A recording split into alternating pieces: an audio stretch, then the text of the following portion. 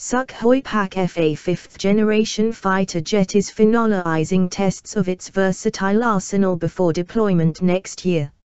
Russia's Air Force chief says there will be no such target on the scene of operations that the fighter would not be able to engage.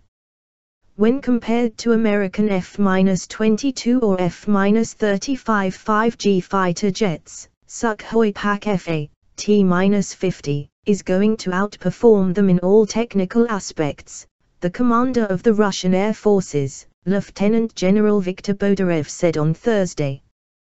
The PAK FA fighter jet is going to be truly multi-role, being able to equally engage targets on the ground, in the air and on the sea, he said, confirming that in 2016 the Air Force will first get the aircraft. Then in 2017 the PAK FA will go into serial production.